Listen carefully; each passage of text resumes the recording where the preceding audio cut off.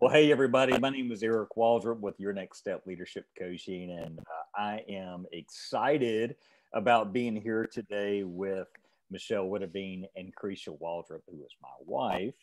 And we are talking about small business today, y'all. So, hey, thanks so much for being with me. Thank you for having us. Yeah. So the reason that I want to talk about small business today is because you guys have done a fantastic job at your small business, and you are celebrating, I think, what, you just crossed the 10-year mark a few months ago, right? Yes. 10 months 10 years in October. Yeah. That's not amazing. Months. yeah. Made it 10 months. Woo. Yeah. Hey, woo. hey, so tell folks a little bit about Jane Made and Found and all about your business. Okay. I'll let you tell that because you're really good at describing us. So we started out as a holiday shop. We got a very temporary business license. Yes. And we had 5 artists, and they wanted to sell stuff for the holidays, and we planned to close on December 31st of 2010. And here we are in 2021, still going strong. So it has become an artist loft where we house about 15 local artists in any given period of time. But then we also supplement the handmade, found, and vintage and upcycle goods with things that we just feel like are equivalent in spirit to those things. We have a boutique section of the store. We have home gift, furnishings, that kind of thing. So it's expanded quite a bit over the years. Yeah. Everything that's in Jane Made and Found is something that Kresha and I would personally put in our homes. Right. Like when we're out shopping, we buy it because we like it. So that is what Jane Made and Found, we've always joked, but it's like, if 13 women, had one brain, this is what it would look like. Right. So, and that's what the store actually looks like. Because people think when they walk in that it's just me and her, right. But it's actually all these other vendors, and we've curated it to look like it's just, a single space. Yes. That's what we're good at. Yeah. That's really cool. We're also humble. She's the humble one, and I'm not. So, all right. So what's interesting to me is you guys have made it over 10 years. Mm-hmm. Only 25% of small businesses make it 15 years. What do you guys feel like has been the secret for y'all in terms of being successful? Well, we were just talking about this the other day. I think our mindset when we started, I come from a heavy retail background, Bath and Body Works and Ann Taylor Loft, and that's about 12 years combined with both of them as managers for all different stores. And so when we met, yes, it was 5 women that were creating, but I just remember telling Kresha, let's run this like a big business. How would a big business do this? They're going to have daily goals.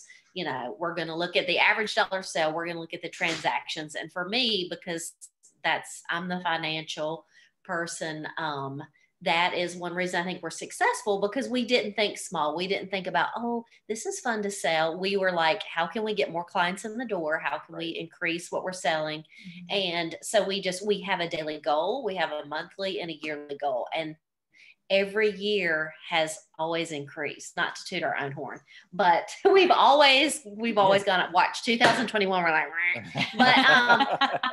but so every year we've always increased. And I do think we're successful because we've really challenged ourselves to have that big business model with just your small hometown store. Yes. What do you think?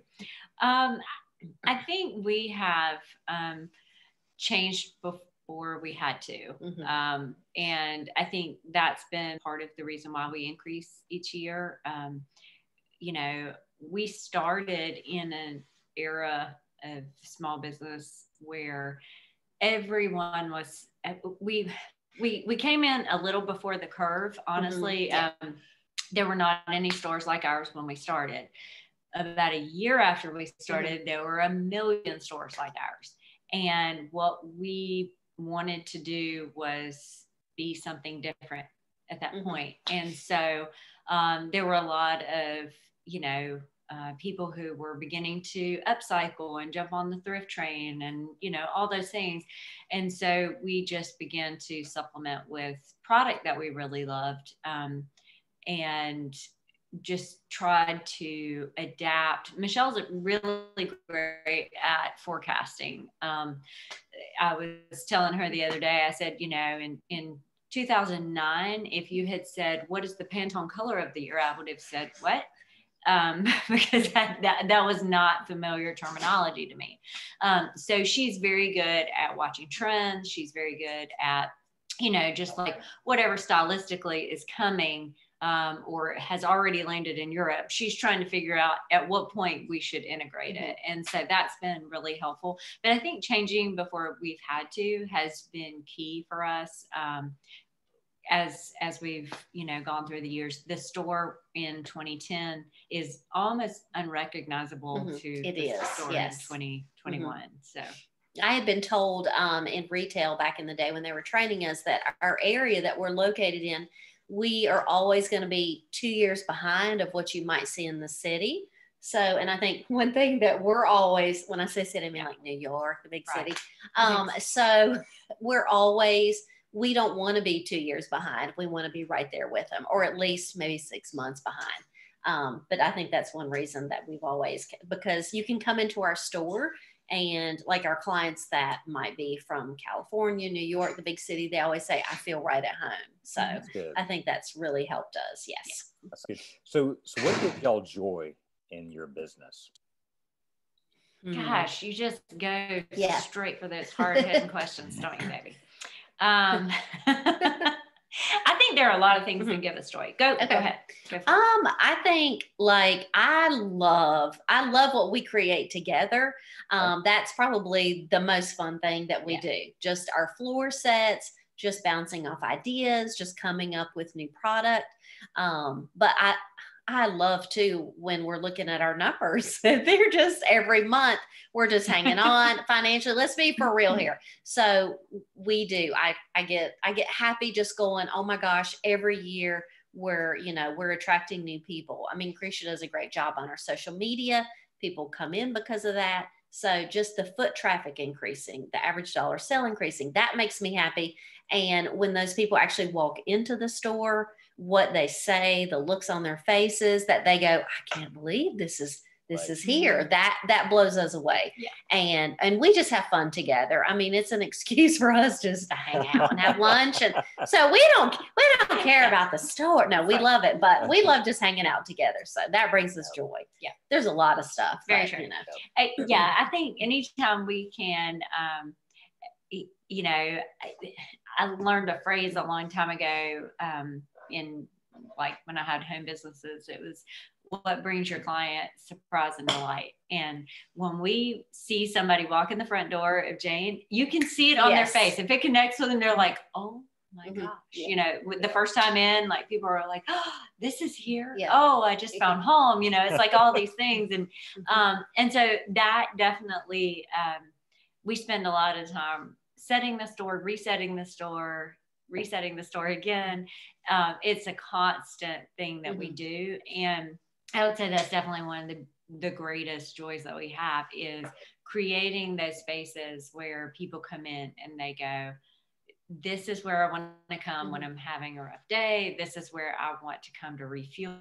This is where I want to come to buy a gift for someone because I know I'm going to find something special. So I think all those things have given us a lot of joy. Yeah. And it's funny, just to add on one last little thing about that. When we're doing a floor set, we always say, oh my gosh, this looks so good. Can we ever, I'm going to not be humble here. Can this get any better? And then we're like, oh my gosh, this one's better than the last one. Look at this. So that's awesome. That brings us so much. The fact that we can finish a floor set and we are so proud of it. We cannot wait to show our husbands. We can't wait to show our family and the vendors what we have, the space that we're selling their wares, because we want them to just be as excited as we are. Yeah. So, and the clients too. Yeah. What you guys are really good at, and what I assume you're talking about in terms of floor set, if people don't know what that means, is really creating an environment in your store for how you not only showcase your product, but creating an environment people want to come to, right? Right.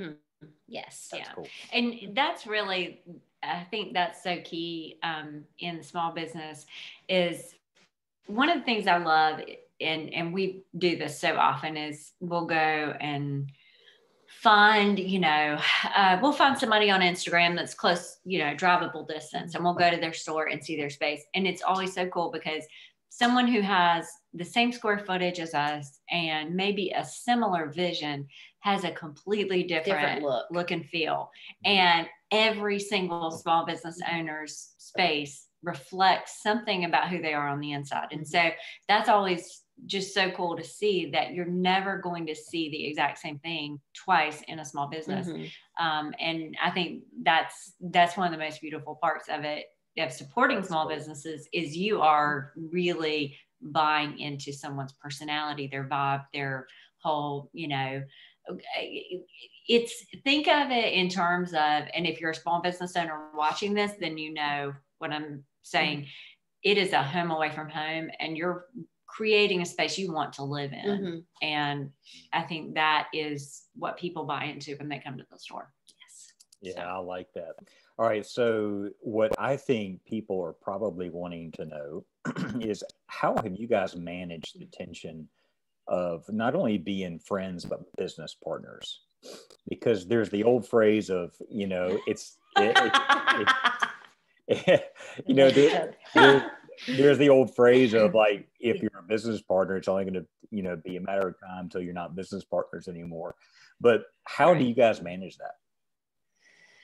Well, I think because one thing I've learned from Kresha from the very beginning is, and she was even specific about, like, we would talk about it, but this relationship, our friendship, is way more important than Jane. Like, we love Jane, we love what we create, but us two together, like, that is always going to be the most important. And we've always tried to keep that just, I'm trying to think of the words. We've always tried to protect it just as much as we would our own marriage, our own family. We've tried to protect that friendship. So whether it's social media, because that's huge. There are big boundaries around our friendship and our business partnership. There are some of the things that we don't do. We've never even talked about the fact that we don't do them. Like, if we have issues with each other, most likely no one else is ever going to know that. Because it stays very contained in between the two of us. So to go and talk about that on social media or with clients or with really that much has of never anyone, happened. it just hasn't happened, because you're not going to survive that. Because definitely. So. Yes. All right. So that's a great example. Like, what are a few other expectations, for instance, a few other expectations that you feel like as a business partner you have of one another?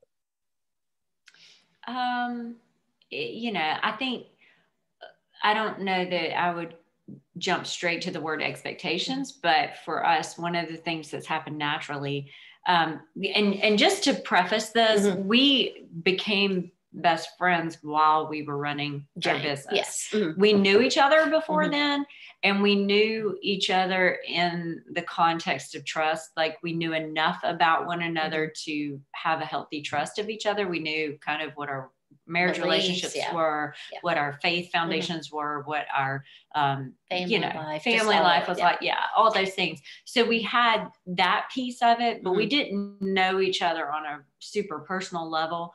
And so as we have built Jane, that is, the friendship has cultivated through that. And I think one of the things that has come through, you don't spend 10 years with anyone without seeing their crazy up close and personal. And we have seen each other's crazy. And I think y'all don't get to see it. Exactly. We can't share that with you. It's just for us.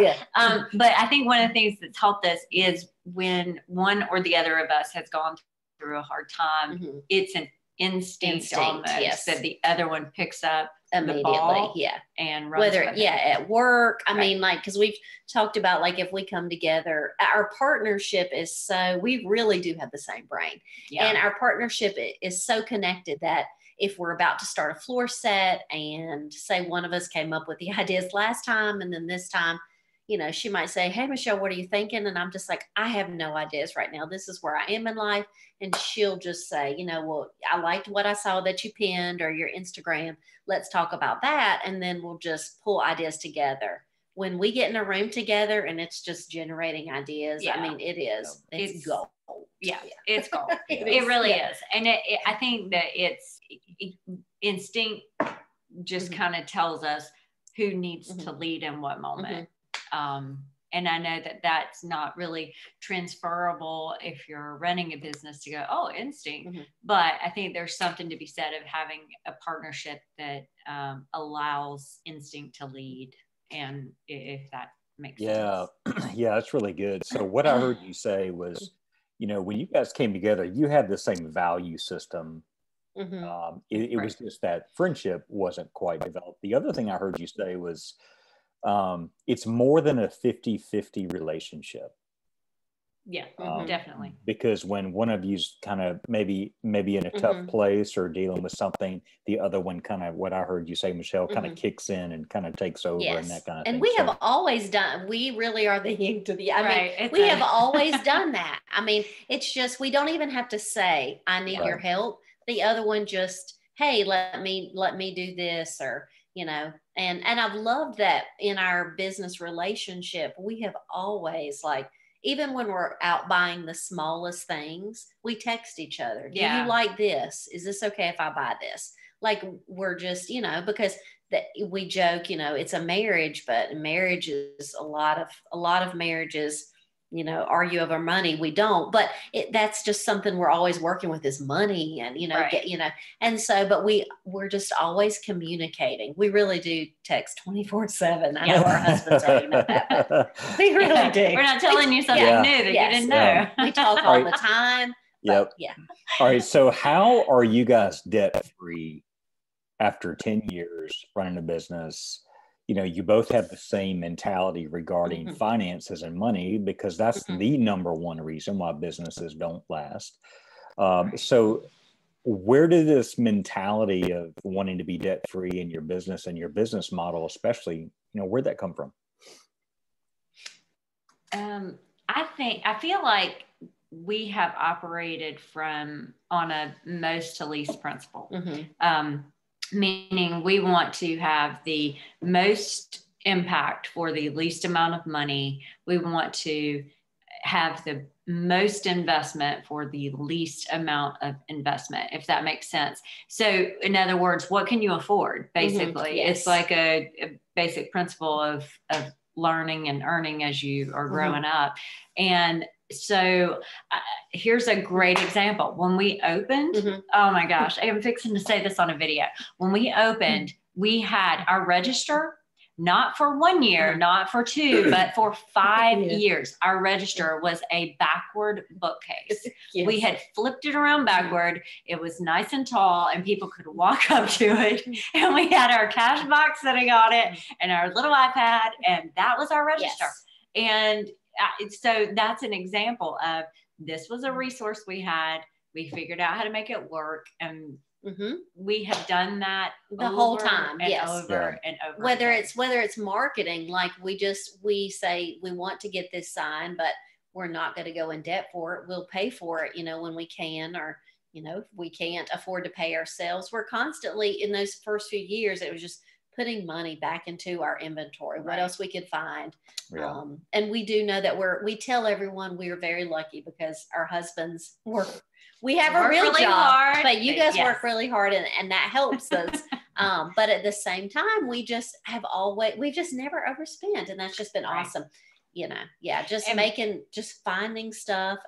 I love it because Kresha will be like, I'm going to go in our supply closet and see what I can turn into cash. Yeah. And I'm like, why don't we just buy it?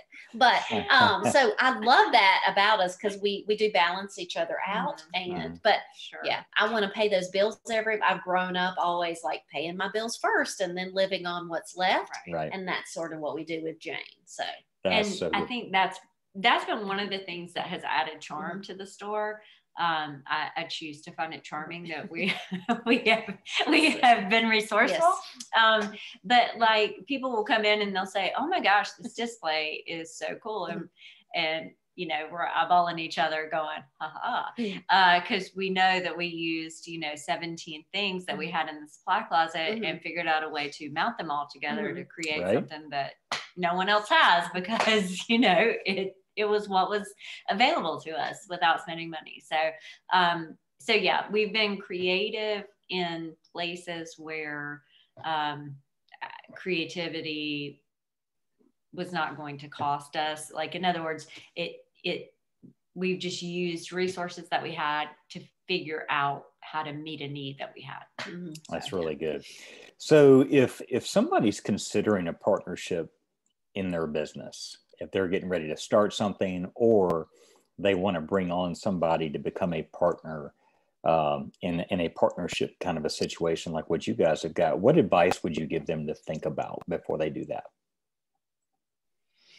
I know that the way that we organically became friends and became partners, that right there was a blessing within itself because this partnership grew organic. We both like she's my fashion goals. She's, we look at each other like, oh, they're just everything about each other. We're like, oh, but I can't imagine we've always joked, there's no third banana coming in here. I'm sorry. So just later on in the thing, it's not going to happen. Yeah. So we might have little vendors and stuff like that, but it's just me and her. And I would never want to do a business like this on my own.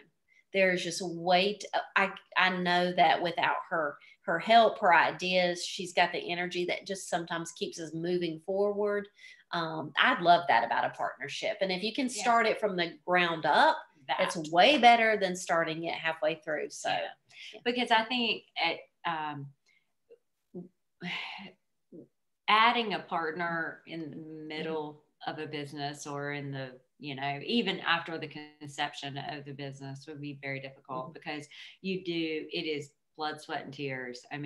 There's no pretty way to make it. It is a lot of grunt work. It's a lot of, trying to figure out if the ends meet. It's constantly trying to outthink your last thought. And so to bring someone in after the fact of giving so much of yourself is probably almost always going to be a mistake. Because the person who was there from the get-go is going to go, well, this is my baby, and you now want to give me input on my baby. No, thank you.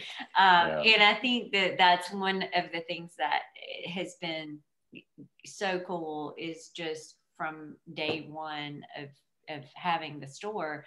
I remember Michelle cleaning toilets the day before we opened, scrubbing the toilets as if, because I was like, somebody is going to want to use the bathroom, and I want it to look good for them. Right. Yeah. She was now we don't let you use our bathroom. Seriously, like it's 100-year-old building. She's in there.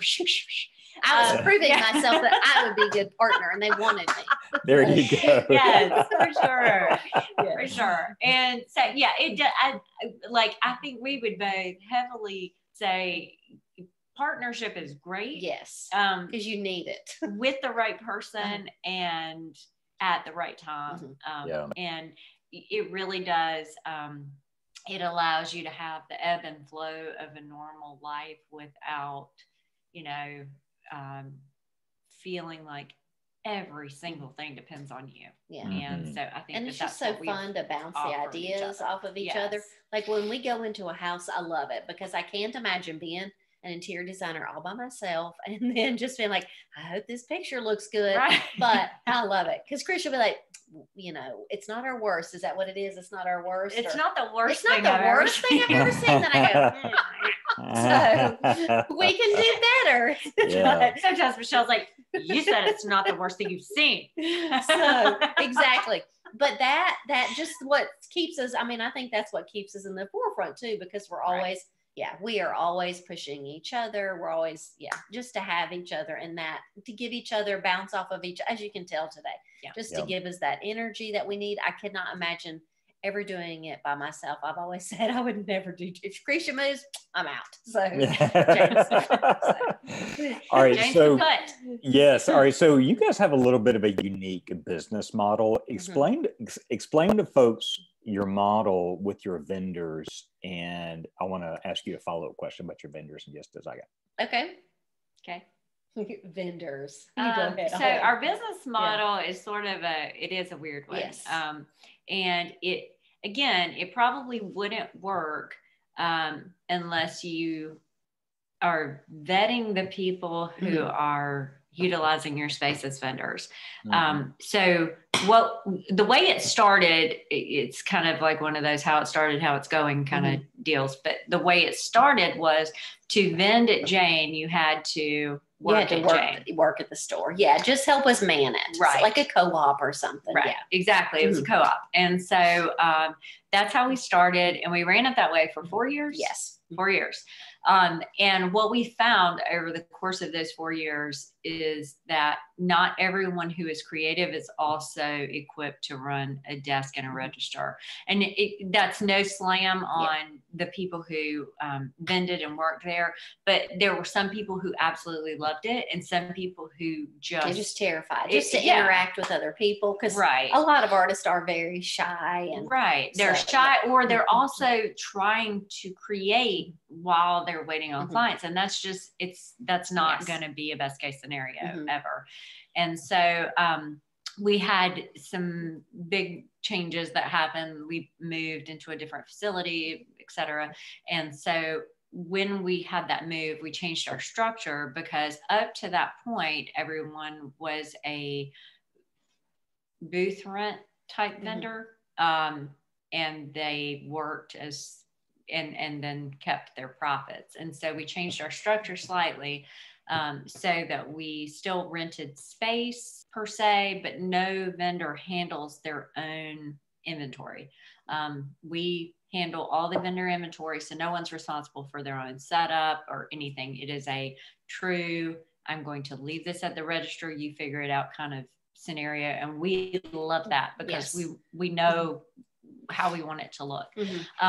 With that change also, and this was 6 years ago, we adapted our, policy. And if you wanted to work in the store, and if we wanted you to work in the store, that was a benefit to you as a vendor financially in some other ways. But we have managed to go 10 years without having employees, because the vendors help operate. So they tend to take Saturdays. We operate during the week. And it's worked out to be a great setup so far, because most of those vendors have some kind of retail experience.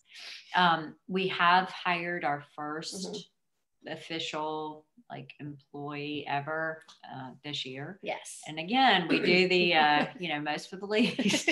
So 10 years in, all right, we finally got an employee. There you go. And now we're looking for and now we're looking for more. So how do you know? Does that translate? Does that make sense? How do you know if somebody will be a good vendor for Jane Maiden Found? How do you know if somebody will be a good vendor for you? Well, we have the worst, poker face. Yeah. And when we would be interviewing a vendor, and we just were like, can we buy this right now? Like during the interview, we're just going to buy this right after this. We knew we wanted them to be in the store, because we're like, okay, if it's something that we cannot wait, then we know we will create around it. So, and we've learned that lesson. If we want to buy it, it is something we're going to make beautiful, the space beautiful for it. It's something we can sell, because we love it. We're passionate about it, and we can sell it to our clients. So, and one of the the unique parts of the store is that not every vendor has the opportunity to be as involved as they want. And there are some vendors that we see maybe once a month, maybe when they drop off product, and that is the level of involvement they want. And then there are other vendors that are there, you know, every other day because they just like to hang out, and they want to, you know, see how their product's doing, and they want to kind of get a feel for who the clients are and that kind of stuff. And we love it. Yes. Yeah. And so we think that's fantastic. We love that. And really both extremes are needed because if we had 15 people hanging out at the store all the time, it would get a little crowded. But it's cool just to see how different makers, and I will say too, the quality of our makers at this point is probably the highest it has ever been. They're fantastic. It's like department store quality. Yes. I mean, it's amazing. You know, it's like that's Macy's cool. Would carry this. Yes. So yeah, it's fantastic. We're very proud of them. We are. Yes. So, go vendors. Yay. Yay. All right. So what are some changes that y'all have made working with customers since in these 10 years? What are some ways that you've adjusted your style and your approach with? We talked about this. We were going over these questions last night. Yes. Well, I can't remember what we say about our.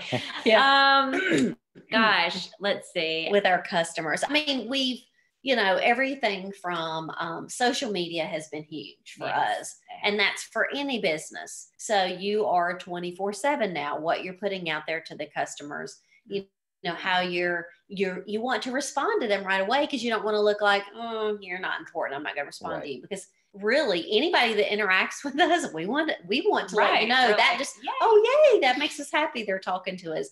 And so we do interact even more with our clients.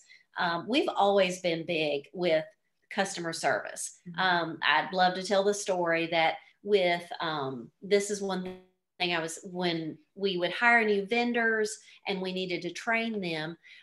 When I worked at Bath and Body Works, they have this whole background that there's this one employer, her name is Kate, and everyone wants to be like Kate. And Kate's creating these fragrances at, you know, in her garage. But the one thing they would always train you is Kate is hosting a party. Now, and you're the manager of the store, if Kate invited all these people to her party and they walked in and you didn't say, hey, would you not be embarrassed that you didn't even talk to these people when they walked in your door? And that's something I've always carried with me when you own your own store. I'm like, don't, you know, every person that comes in wants to be acknowledged. This is our house where we invite them all the time. Come see us, come see us. And we want to make sure that they know, hey, we've invited you in. We want to make the most of this relationship. Even if you don't buy anything, you know, we want to just show you this is the environment. So that is one thing that I feel like we've always been very good about is our customer service. Yeah. We're the hostesses. Yeah, we're the hostesses and we want them to feel comfortable when we come.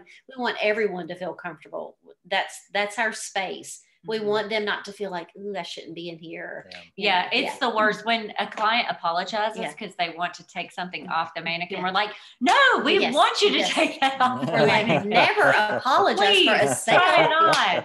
So I think too, like over the years, our relationships with our customers, when clients turn into friends, yes, that's a win for us. It is. I mean, I'll get weepy talking about it, so I won't. But like, that's it's a good day. Yep. And so I want to double click on something here real quick. So when COVID hit, and obviously, you know, y'all had to adjust and pivot in a lot of different ways. But what did you notice in especially working with your customers? You know, what are some things that maybe y'all took a little bit more time to do with your customers when you finally could open back up again? I know that during COVID, we, you know, if they wanted it right then, we were going to make it happen. Right. We just, when they walked through that door, once we were allowed to be opened, and that what they said to us is, we were thinking about you this whole time.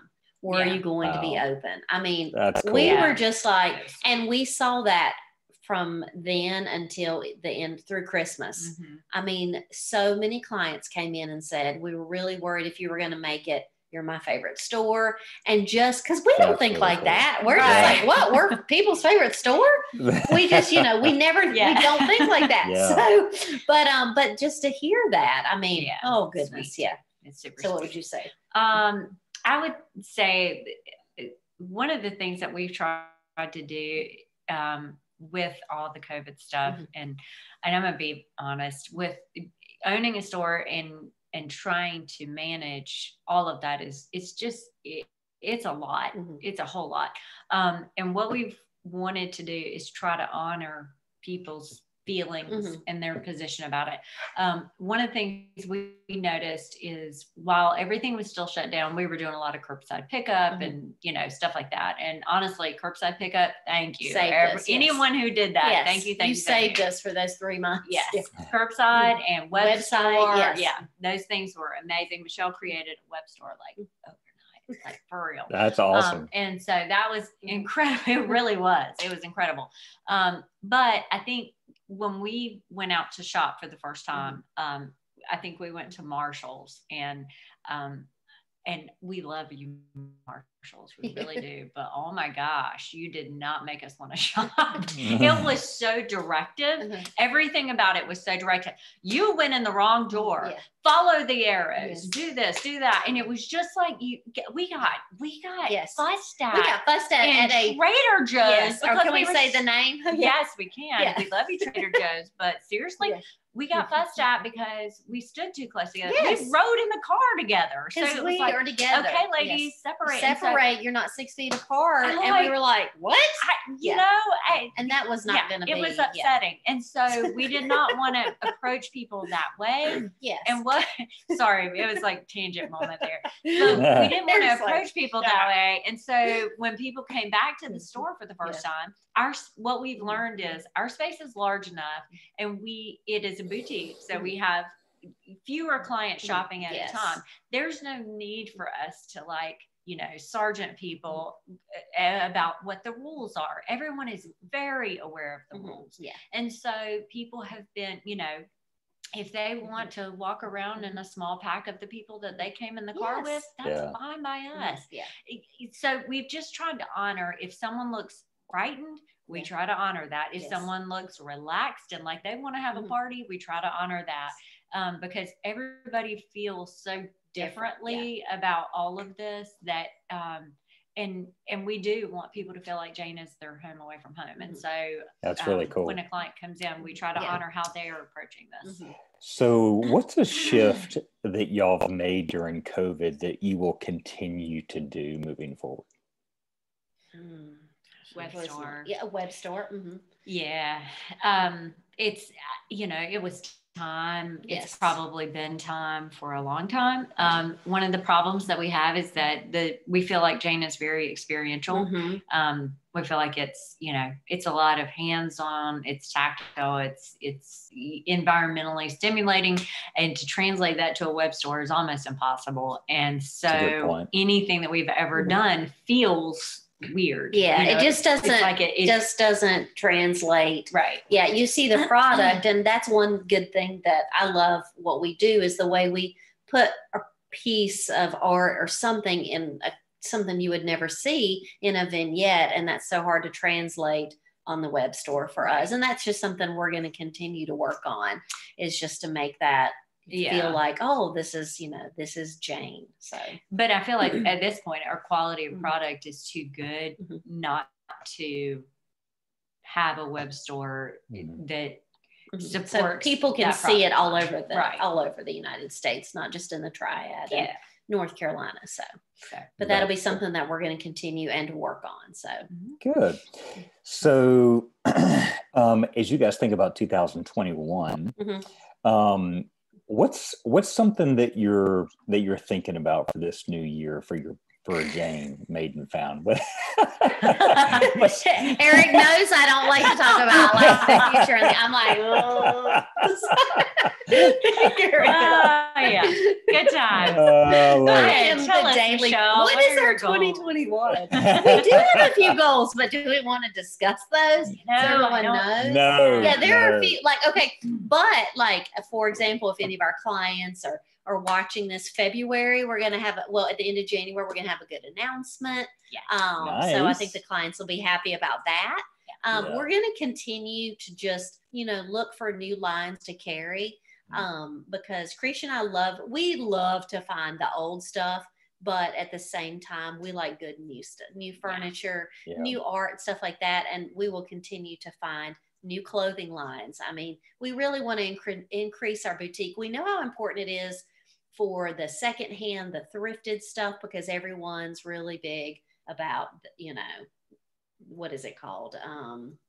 The clothing where you're not having to buy. I shouldn't embarrass myself. Like slow fashion. Yes, basically yes. being able Gotcha. to read. Yeah, we're not just, people aren't just dumping their clothes every Right. time. And Right. so we've really noticed we've always done that in our store, but that business is increasing. So we're going to increase it even more. And we're looking to find stylists our age that inspire us and from all over the world. So, That's we do cool. have a lot of new things that we're already thinking about. And Yep. so, yeah, we're excited. Yeah. All right. It's So going to be a good year. Yes. So as we sort of turn the corner and wrap things up in just a little bit, what would you say are some of the processes that y'all have in place at your store for somebody who is a small business owner that they need to make sure for your business to be successful, you need to pay attention to make sure you've got these processes in place to be successful? Does that make sense? Mm-hmm. Yeah. I think processes is something that we are looking at much more closely this year. We do. We actually just met with a fellow business owner with a lot of process questions because there are things that we're at a place right now, and I think probably a lot of small businesses that make it through COVID or make it over the 5-year mark or whatever. You come to a place where you're asking these questions of, okay, there are processes that I need to put in place if I'm going to go from point A to point B.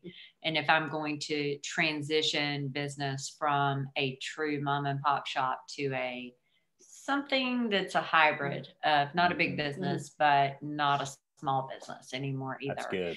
And I think that's sort of where we're at with, I think this year is sort of a turning point year for us.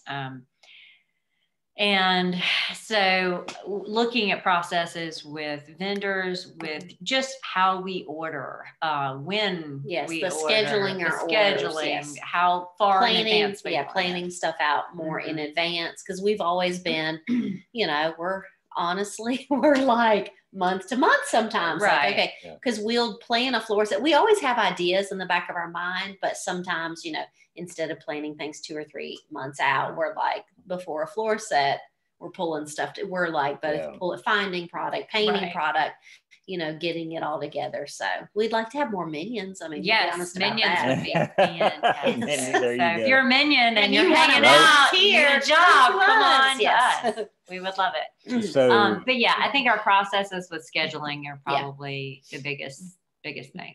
It's a lot to think about. How and when things happen. So I want to applaud you guys for something that y'all do a really good job of. And I know, Kresha, you recently told me y'all did this, but y'all went and met with another business owner in the area and kind of learned some things from her, perspective, who's maybe down the road, maybe a little bit further in some areas. But you guys have always been very supportive of other small businesses and haven't looked at them as competition. You've looked at them as, hey, we're in this together kind of thing. It's easy for people to look at others who are doing the same thing and just kind of have this little bit of a chip on their shoulder or not really let them get too close kind of a thing. You guys are so welcoming and encouraging, and y'all love to be part of that small business culture. What's fostered that attitude with you guys? One thing that when you say that, when you ask us that, it makes me think of, there's a store in Winston. There's a few stores, but I'll say 2 things. One, what Kresha said earlier is when you find a small store that's like us, they're still completely different. And so we all have something different to offer in the community. 2, there's a store in Winston, like I said, they're called Goat Feathers. And I just remember buying something from them, and they were just saying, Michelle, there's always going to be enough junk to go around to all of us. And that's what I think about all the time. Like, I think about that as stores, like, you know, and we love to see other businesses tag us, or when, you know, when we turn 10, like the coffee shop in Kernersville, Local Roots, and they just, you know, hey, we're going to, you know, if your name is Jane. Yeah, and so just that's cool. That camaraderie. Yes, you get a free coffee today. So anything like that, it just, I don't know, we love that kind of relationship because we know how hard it is to survive. But we always say we're businesswomen with really big hearts, and sometimes that gets us in trouble. But yes, I'll let you answer. But yeah, there's enough junk for all of us rather than to be, you know. Yeah, and I think, you know, just to kind of piggyback what you said, God created 7 billion of us, and no two people are alike. And so the creativity that comes from each person is so different. And I don't know, all that to me has always been very life-giving. It doesn't seem like a threat. And when we were, right before we started the store, a store that is not in business anymore.